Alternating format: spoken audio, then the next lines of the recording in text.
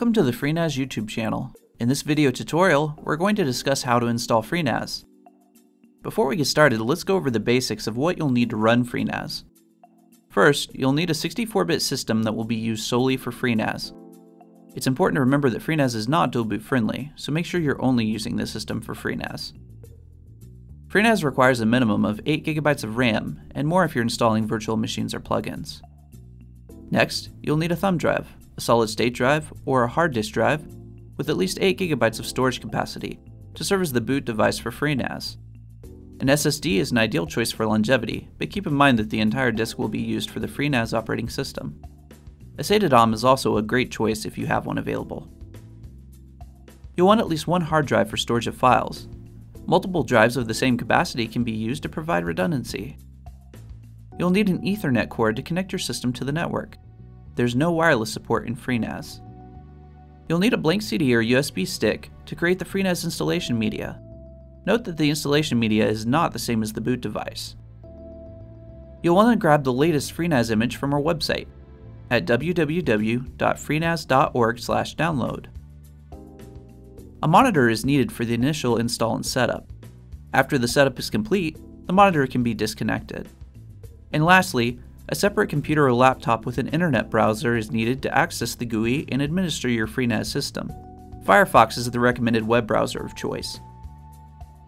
Once you've downloaded the FreeNAS installation media, you'll need to burn the image to a blank CD or write it to a blank USB drive. If you need assistance with this step, refer to the instructions linked in the description of this video. Now that we've gone through the basics of what you need to get started, let's begin the installation. To begin the installation of FreeNAS, make sure that both the boot device and the FreeNAS installation media are inserted in the machine that you chose to run FreeNAS. Next, boot into the BIOS of the system and double check that your system is set to boot from the device that contains the FreeNAS installation media that you created earlier. After confirming, reboot the system. The FreeNAS install menu will now be displayed. Choose option 1 on the menu to begin the FreeNAS installation. This will load the console setup menu. Hit enter to choose the install/upgrade option. The next menu asks which drive should be used for FreeNAS. Make sure to select the boot device and not the storage disk. This menu will show the size of the disks to make it easier to determine the boot device, which is generally a smaller size than the storage disks. The one you want will likely be the smallest on this list. Note that the names of your drives will be different than this video. Next, press the arrow keys to select a drive, and press the spacebar to designate it as the drive you wish to use. Hit OK, then Yes to proceed. Remember, the boot device cannot be used for anything other than the operating system itself. Next, type in and confirm the password that you want to use for FreeNAS. FreeNAS can be booted in either BIOS or UEFI mode. For the purposes of this video, I'll be choosing BIOS. BIOS works for almost all motherboards and is typically the option to choose for older hardware.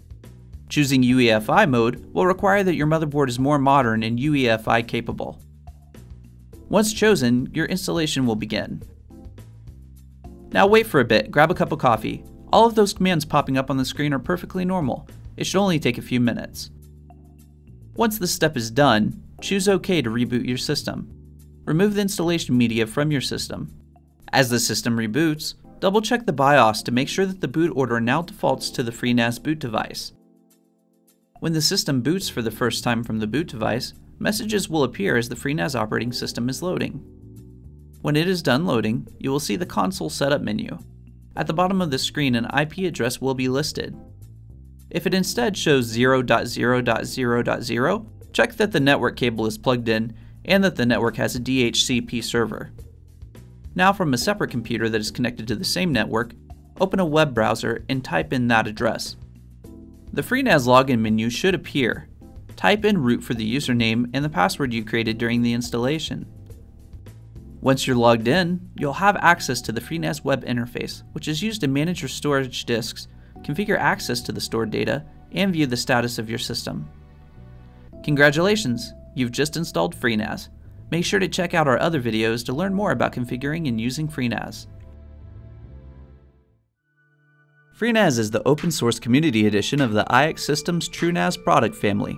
a comprehensive line of powerful unified storage products for organizations of all sizes. With its flash-based architecture, powerful ZFS file system, and award-winning support, TrueNAS systems provide secure, scalable, and flexible high-performance storage for virtually any application and budget. To learn more about the TrueNAS product family from iX Systems, visit us on the web at ixsystems.com.